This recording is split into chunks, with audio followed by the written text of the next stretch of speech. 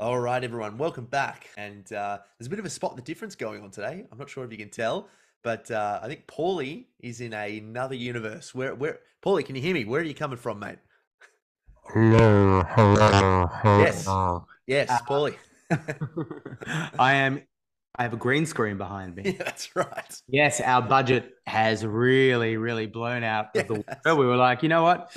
We could invest in microphones. We yeah. could invest in literature and education for ourselves, but no, we invested in stupid shit. We've actually invested in one green screen because our budget just didn't cut for get two. So I'm still where I am, but we got one green screen for Paulie. You drew the short straw, Tommy. That's right. No, no, That's right. our budget is so massive. I bought a brand new house. That's right. That's exactly right. Yeah, yeah. I'm not even Tom. We bought a new person. Yeah, no, I am in a different setting. This is my home, my family home. Welcome. And I will do the occasional podcast here. For those of you who are listening to this podcast, you don't know what we're talking No, about. and nothing really matters. Yep. Continue as you were. Continue. Yes. Well, guys, today we have a bit of an obscure episode for you, but hopefully a no less valuable show. I think for the first couple of episodes, we've really tried to, just hit some really tangible ideas that we can get across for you, whether it's, optimizing sleep, optimizing exercise, optimizing being a role model. I think it's about 6 or 7, maybe even 8 shows now. But today we're Mhm. going to hit something a little bit less tangible, but I think it's an important concept because, I mean, even before the show, Paulie and I were really kind of discussing some of the elements that we want to touch on today, and it's a wide topic. But today's show is all about growing old gracefully in the modern age, and I think straight off the bat, there's a real kind of phobia of aging that not only men have to work through, women especially have to work through, but society in general has to kind of come to terms with. And it's an interesting one, isn't it, mate? Because aging is inevitable, and yet we're so afraid of it as a society. 100%. It was only today that I was having a conversation with somebody about um, Botox and how it's just become the new normal, whether Yeah. it's Botox fillers. Mm. Um, it really doesn't matter how far down the line you go with it. And I'm not here to actually have an argument for or against it. It's just about providing our philosophical kind of tangent on the way we see aging and the way we see the world. And then also, in the same breath, understanding how you can actually feel as young as you possibly can as well. Because, Yeah. you know, I feel like a lot of people are going down the path of cosmetic surgery at the same time as doing so many things that are going directly against the superficial outcomes of what they're trying to achieve, Mm.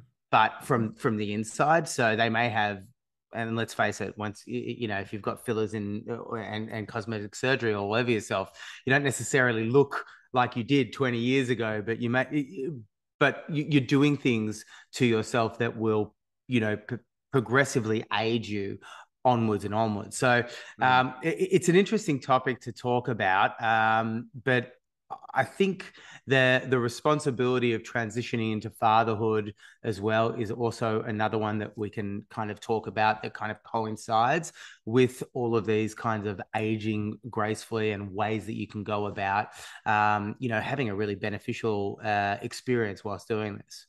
Yeah, for sure, mate. Well, so, speaking to a father, obviously being yourself, did you notice? So if you think about back on your life, you kind of notice um, challenging rites of passage, either voluntarily embraced or involuntarily thrust upon that Mm-hmm. changed your identity and made you become a different person. Mm-hmm. Becoming old isn't necessarily psychologically just this lovely kind of fluid thing. It's not like a wave in an ocean that moves towards, wherever it goes. Did you feel, was it like an overnight thing for you that you started to feel like a father and therefore take on that new paradigm of aging in that respect in a positive sense? Or what was it like for you? Um, so I think for me, it happened in stages, and fatherhood was just one of those stages of my own personal development and evolution as a human. And I may have talked about this in the past, but for me, it was like I was single for a very long time. I was the center of my own universe for a very long time. And when I woke up, I could do whatever I wanted and at whatever time I wanted. Mm, Transitioning into being in a relationship and stepping into that sphere, you're sharing your existence with somebody, whilst at the same time having time for yourself to be yourself and feel whole within yourself. And yeah. then once you step into fatherhood, you're further. I suppose you're now needing to navigate yourself, being able to honor yourself as an individual, being able to honor yourself and your partner as a separate entity, and then stepping into this family unit, being able to honor your relationship with one child and then your Mm, relationship with another child, and all these dynamics are really, really delicate. And if you're not kind of conscious of them, and if you're not aware of them, you can be very reactive towards them, and I am still reactive towards them, mm, mm, but on those times that I'm really conscious of the way how lucky I am to be a father and how lucky I am to have independent relationships with both my children and my partner, mm, that gives me a little bit of intent behind how I can relate to everybody and myself. And that gives mm, me, I feel lucky to be able to have that forethought and that sense. So, to answer your question, stepping into that next realm, uh, it depends how much intent I have given to that transition that gives me the ability to be able to execute my role as a father, and that part of my life with a little bit more grace. mm. Mate, you've touched on something very kind of intrinsic to growth in psychology, and it's, like I mentioned before, willingly embracing something that's going to have a very, very big effect on you. It's going to change you, proportionally, as opposed to having it thrust upon you. I wrote about this a couple of years ago, this notion that divorcing someone, it's like, uh, we're just not ready. We're just not right for each other anymore. And you recognize that that's going to be painful because there's going to be grief, and then your identity is going to be extracted out of that, and you've got to find yourself again. But you decided to do that. So you're kind of willingly accepting all of life's uncertainties as they fall in front of you, as opposed to coming home and finding your partner in bed with someone else. And then all of a sudden Mm-hmm. your map of reality changes and you don't know who you are and you can't trust anyone else anymore because you got that wrong. What else have you got wrong? And it has a really damaging post-traumatic effect because you didn't ask for it, but now you have to kind of work through it. And there's that added element of resistance prior to accepting the growth that comes from an experience that you didn't ask for. And I think that can be a difference. And it sounds to me like it's along the same vein of what you're talking about, just this idea of intent. You know, Mm. I've stepped into being a father. I was with myself for by myself for a very long time, but now being a father and having that intention to be a father, I accept Mm. all of the difficulties and the triumphs that come with it. Definitely. And I think if you don't have that kind of pause and reflection within that transition, it doesn't need to be even fatherhood. We're talking about fatherhood in this instance. Mm, But if we talk about you and your partner as well, stepping into that relationship that you guys have chosen to give your independent selves to collectively now, mm, there's a shift, there's a real intent behind it, and once you go through that exercise, I feel like you're not just more aware of what you're doing, but you have the opportunity then to navigate your way through it when challenges come up with a yes.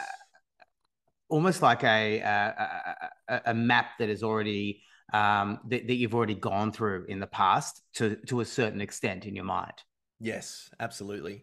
It's uh it's we could segue very easily into relationships here, but I think we'll leave that for another episode. Yeah, go for But it. yeah, but so so I think one of the things we'll get back to this idea about aging. I think that the big thing about it is that it's always difficult to do something when there's this preconceived societal expectation or notion or just an implicit agenda. I think if you asked anyone on the street, hey, what do you think of aging and stuff, it's like, oh, it's wonderful, we get lines, and maybe people say no against that, but no one will say, oh, it shouldn't happen, because it's like, it happens. It's like the Hmm. sky shouldn't be blue. Hopefully we wouldn't get a few people saying that, but everything, sex cells, biological signaling, youth, that so much of our marketing is entrenched in that biological signaling. What's emotionally going to get you to buy my product? Well, it's sex and our most primal needs, foods, consumption, connection, all that kind of stuff. There's a real difficulty that comes with growing up, and something my mum speaks to a lot as well, is at kind of like middle age, even after middle age, probably after middle age, but in between being, you know, old and kind of middle age, young. It's kind of like almost like a lost generation, because we don't know Mm. what to do with them as a Yep. society. They're still working, but Yep. they've got kids that are grown up now, and it's like that's a real shame because they've given so much, and I feel like there should be more for that generation. Just kind of speaks to that difficulty that we have with aging. Absolutely, and you're right. They do kind of linger in no man's land for a little bit, and we've talked about evolutionarily, Mm, th- you know, 1,000 years ago, or hunter gatherer times, let's call it. That they would have been discarded really, right. Totally. because they're just using up resources, and there was no need for them. So we've evolved to a point where there is we're at this stage now where modern medicine is keeping people alive, but the progress or the current status of modern medicine is not it doesn't focus on the quality of life. Mm, And now we're kind of stepping into a little bit of a realm as to how do we keep ourselves alive for longer, but also increase our longevity, in a sense, in the quality of the time that we have left on this earth. yes. So, and I think we talk often from top up, top down, bottom up model, and we can talk a lot about this from that kind of lens. There are Mm, lots of things that you can do, and the basics are in terms of aging gracefully, being the title of this episode, is the simple basics, like exercising regularly, which we know all the benefits, and if you don't, um you you need to exercise. yes. Your body needs to be oxygenated, it needs to be put under a healthy amount of stress, it needs to be go through that adaptation process and challenge. Similarly, your mind needs to be doing the Yeah. same thing.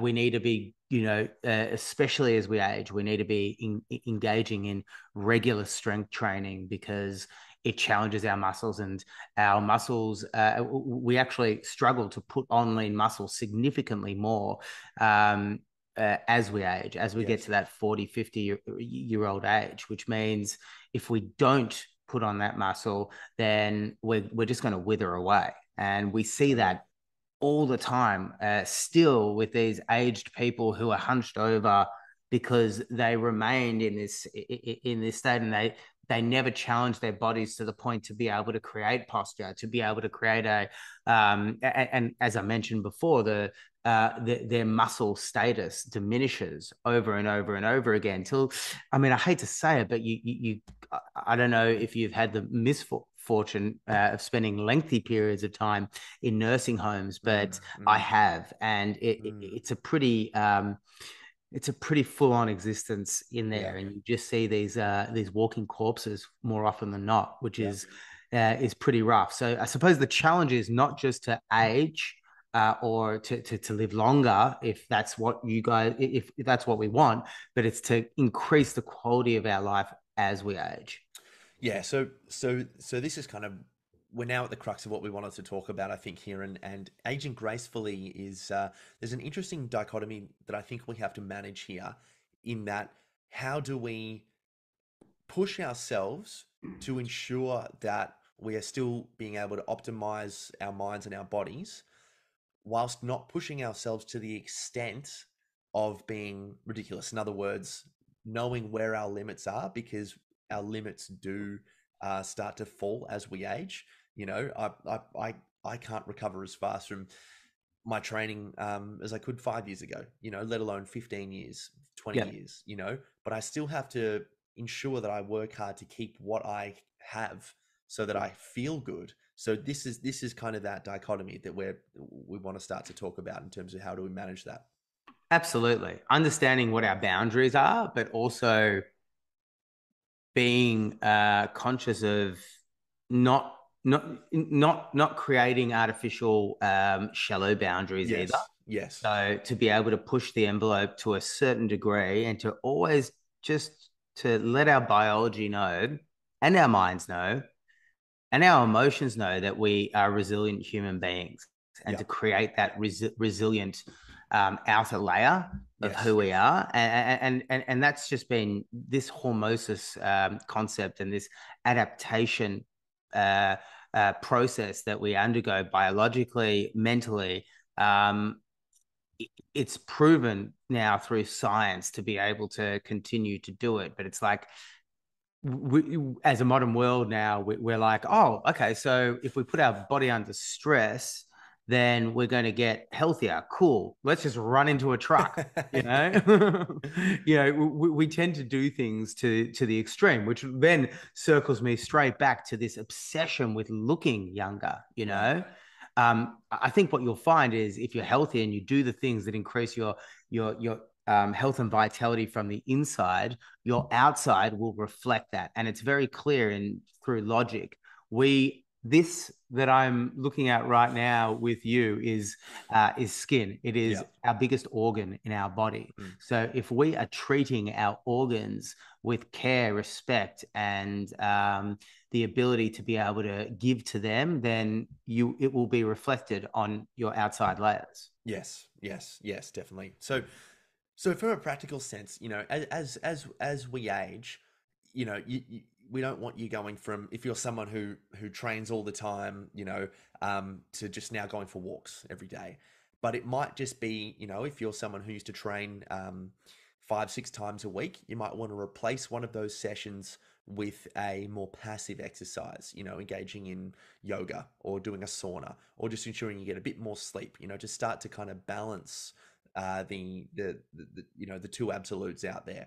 And the same thing, you know, and I think what you find is, as you said when you were talking about doing justice for your emotions and your psychology as well, feeling into what your needs are Mm. and then making a decision from there. That doesn't necessarily mean just, oh well, I can't be bothered, so I'm just going to hang out in front of the TV all day. But being not being bothered might mean not going as hard, you know, Mm. so that you so it's sustainable. So it's not just one session and then you're buggered for 6 weeks. So it becomes a lifestyle.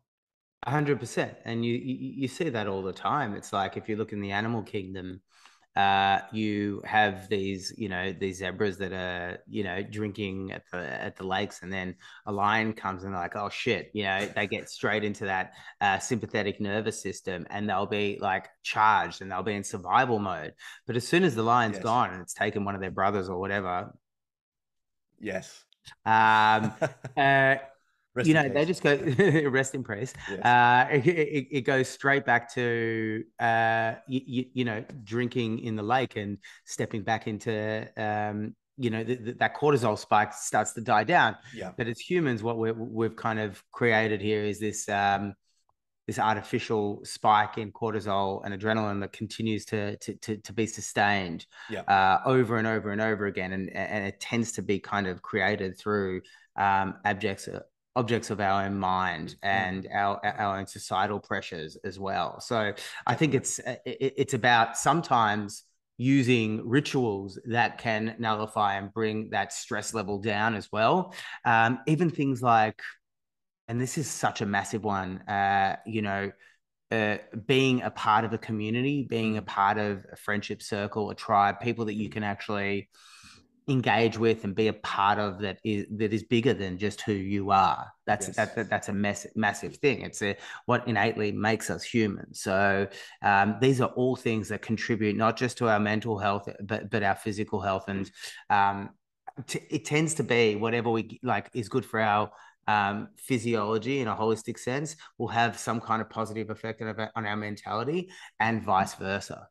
Yeah, yeah. We're always in that. The lion's always running after us in this day and age from a physiological perspective. You know, Absolutely. we don't. I mean, we check our phones, we check our emails from the moment we wake up to the moment we fall asleep. Yep. As a result, we don't give our minds the time to calm down and process the stimuli that we have been exposed to throughout the day, which makes our sleep terrible. And everything that's going on is basically just saying to this 210 million year old technology, you're unsafe, be prepared, be prepared, be prepared. And it's kind of like we've been chased by a bear, run into a cave. There's only one way out, but the bear's there. So sure, we're safe, but we're freaking out at the same time chronically. We're in a chronic state of stress because we're Mm-hmm. stuck. That's Mm-hmm. what's really scary about it. And I think what we now have to do in this day and age is intentionally switch off. As you Yes. said, engage in a community, power in numbers. That feels good from a primitive perspective. Uh, Switching off all of the bullshit, getting out in nature, eating healthily, ensuring you get a really good night's sleep so that you can. Hey, if you're someone who wants to go hard in your career or everything, um, switch it off from time to time so you can. Absolutely. And it's like choosing the people that you want to be around as well, That's a big one. choosing the environment that you want to be around. Don't just be around a community of people because you hung around them 20 years ago. Totally. It may actually be that you guys have naturally moved in different directions.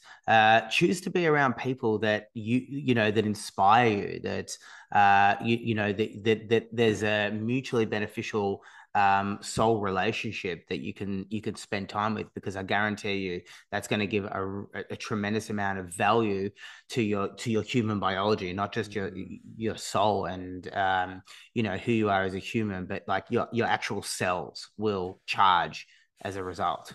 Man, that's a big one. That's a big one. I think that's another thing that we're, as a society, a little bit, anti. It's that notion of, we're all good at, we all recognize the importance of grieving relationships that can no longer be. But what about grieving communities and old friends? And, Mm, you guys deviating just because you went to school together or whatever it was. Times change, people mm, change, and mm. this doesn't mean that we all have to remove ourselves from friendship groups. But if you guys are no longer the same people, Yep. and of course you're not going to be because time changes us all. If you Yep. guys have grown together, then keep doing it. But if you haven't, then at the very least you can start having honest conversations. And then if you need to just kind of extend the arm a little bit more, then by all means. Absolutely. And there are going to be moments and times where you practically need to be in people's worlds, and that's Yes. totally fine as well. We've talked about this off camera in the past. I think Yeah. it's an interesting topic, and it's something that we can kind of almost like devote an entire episode to, because our social circles, I think, give us so much from a mental health perspective. It's something, if we remain isolated, or at least feel isolated from the world, that is going to do nothing but not good things for your Mm. health, Oh, both totally. physically and mentally. But I'm a little bit older than you, Tommy boy. Couple of months. Couple of months. Couple of months. But Well, I think you look better than me, mate. well, it's like I said, It's a this is lot. green screen. Yeah, that's right. Yeah, we put all our Okay. I our actually, with that extra budget left over, yeah. I did a face off. Nice. Nice. Yeah, I was It's wondering where actually that Nicolas Cage's face. yeah, I can tell. Well, I mean, I was doing the Excel spreadsheet and I was wondering where the 23 grand of the initial budget went. Mate, you Now I snooze, know. you lose. That's right. That's right. um, One thing I have noticed with my physical training is I've noticed that variety has really helped me. I mean, the power and the art of a warm up. Wow, that didn't exist in my 20s. Yes. Uh, Being able to do that is great. And I also noticed earlier on, I was quite extreme in my pursuits of anything. So Yes. I played a lot of music and went on tour a lot when I was in my 20s, and I drank a lot when I was in my 20s.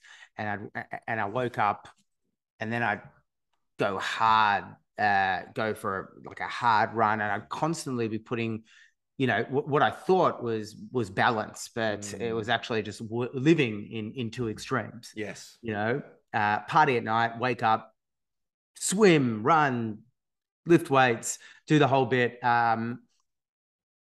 But the power in just stopping and pausing and not doing anything with intent Mm. is also a really wonderful thing to be able to draw one's attention to also. I think that's a big thing. I think as I'm certainly starting to notice that myself, and it's, I think when we are young, we do operate between two poles and absolutes, it's, oh, I'm one of those people that if I have one drink, I'll have 20, and it's like, oh, I have an addictive personality and, whatever it is, I'll do everything right. I'll sleep when I'm dead. And it's just Yeah. not sustainable. I think, you know, even beyond your age, it's hard for human beings to try to find that middle point, that center Mm, point. It's that's the hard thing, I think, for all of humanity. It's I'm going to have 3 beers tonight, mm, or I'm just going to do a bit of a warm up and see how I feel for a couple of exercises, mhm, because momentum is this crazy thing. You feel good, but then you feel great, and then you're going to go, or it's mhm, just that's really hard. But I think people ask me all the time, about purpose and all that kind of stuff. And I think in the beginning, it's more about just living intentionally and, you know, doing what you say you will do and finishing what you start. And I yeah. think if you make a rule that you're going to finish what you start, what you'll find very quickly is what you're actually capable of and Mm, where those boundaries are and where you can push them, you know. mm, And I found that in CrossFit, all the time. I would set these workouts for myself and they would be insane. My mind had these notions about how much I could train and they go, oh, I actually can't do this. So I yeah. brought it back, found where my edge was, and then started to build from there. Yeah, exactly. And the results that you're going to achieve as a result of it, not just the tangible results, but the understanding of who you are as a man.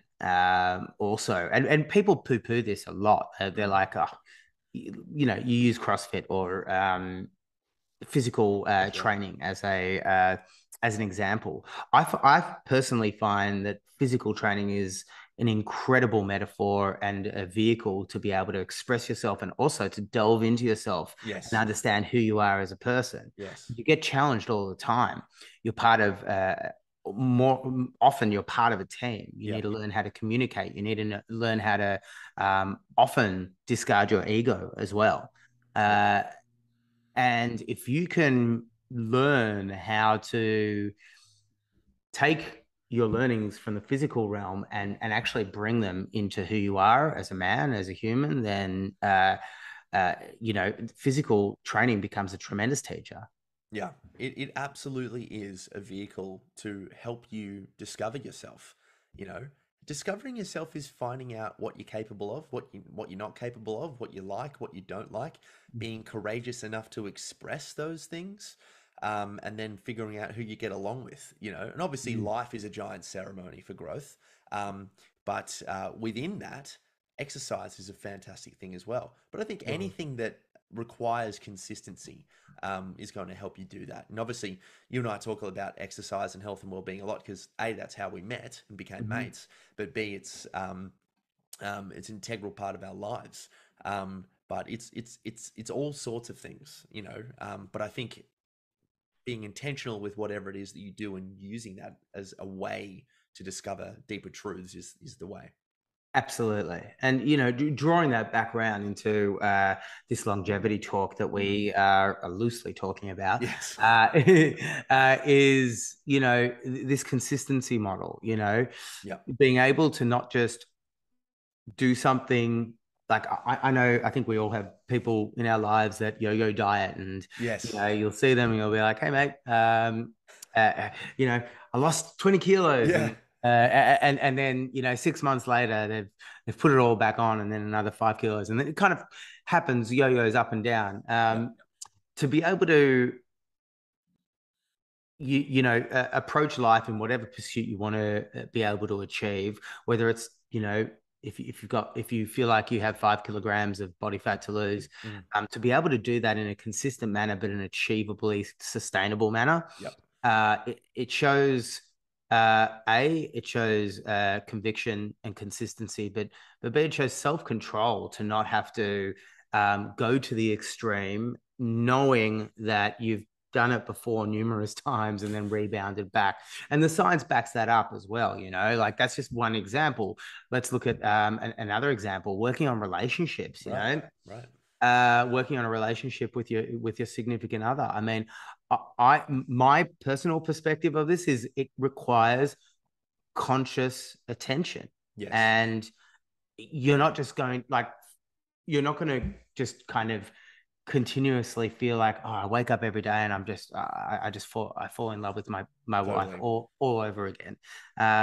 It's something that in my mind requires attention, and if your expectation is that you're just going to fall in love with your partner over and over again, I mean, I think you might be disappointed Yeah. without any consistent work. What's your thoughts on that? Well, I totally agree. It is conscious attention. The word love changes. Love in the first 6 months is a drug. It's Yeah, just completely, it's just this giant neurochemical cocktail of dopamine and serotonin. You guys just can't stop having sex, and constantly, it's just like constantly. it's just MDMA times 10 for like 6 months. 100%. Like fireworks going off Yeah. all over the Oh my place. God, she completes me. Like it's just fucking crazy. But then But love, internally, I just want to touch on what you were saying there. It's like a dopamine cocktail. You right? are actually, it's like you're just taking ice for 6 months. Yes, yes. Continue. Bearing in mind, Paulie and I don't actually know what ice is like, at least not Well, whilst we're recording. definitely don't do ice and record at the same Definitely time. don't do ice record. Exactly, exactly. From memory, from our sleep episode, it has a half life of 10 hours. Yeah, that's right. So That's don't do right. it Yeah, 10 hours it'll before be you done. sleep. That's right. but but even after that, when that starts to fade, love becomes a verb. It's showing up. It's the doing. It's thinking of the other. And relationships tend to become, if they're good conscious relationships, they become meaningful endeavors where you give to each other. Hopefully you don't lose yourself in that as well. But it is a verb fundamentally. And then with that attention, that conscious attention, you're always trying to balance. I love working with couples, and Esther Perel is someone who I love reading, and He's a she talks special about. human being. Oh, she's amazing. Yeah, you want to balance freedom and intimacy. You're always on that spectrum where you're moving between being too close and then being far too far away. And when you're first coming together, there's a whole lot of separation because you guys don't really know each other and what you kind of like. And that increases attraction and dopamine because Mm, it's mm. motivational. It's, oh, I'm going to get the reward. But Yeah. then what you also want, there's a fear there because you don't trust them yet. Yep. And Yep. then after a long time, what tends to happen, I see this in the clinic all the time. Oh, we haven't had sex in a very long time, and I just feel like she's my sister or he's my brother or Mm, whatever it is. And that's when consciously adding some separation in there and pursuing your own goals, and maybe you want to spend a bit more time by yourself and find out who you are again, just adds that attraction back into it. But it's mm, a game that you guys mm, can consistently play for the rest of your mm. life.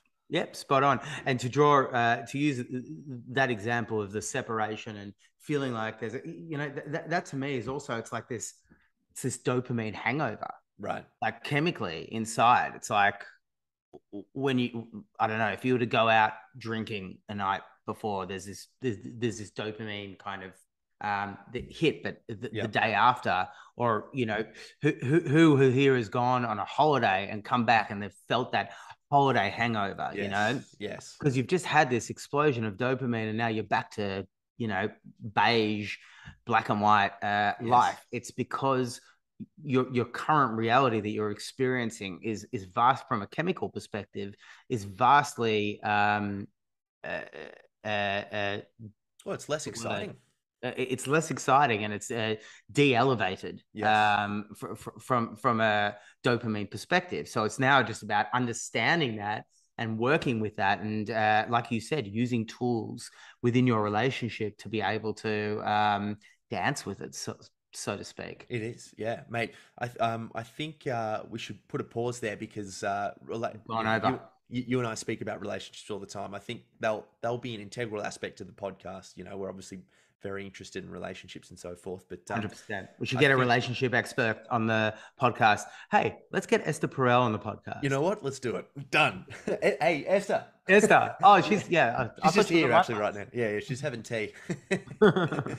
No, but that's good, mate. I think, yeah, coming full circle, longevity is about, moving with your biological needs, but then also doing that in a frame of what's good for your pursuits as well, and being able to challenge those every once in a while. 100%. I hope this was helpful, guys.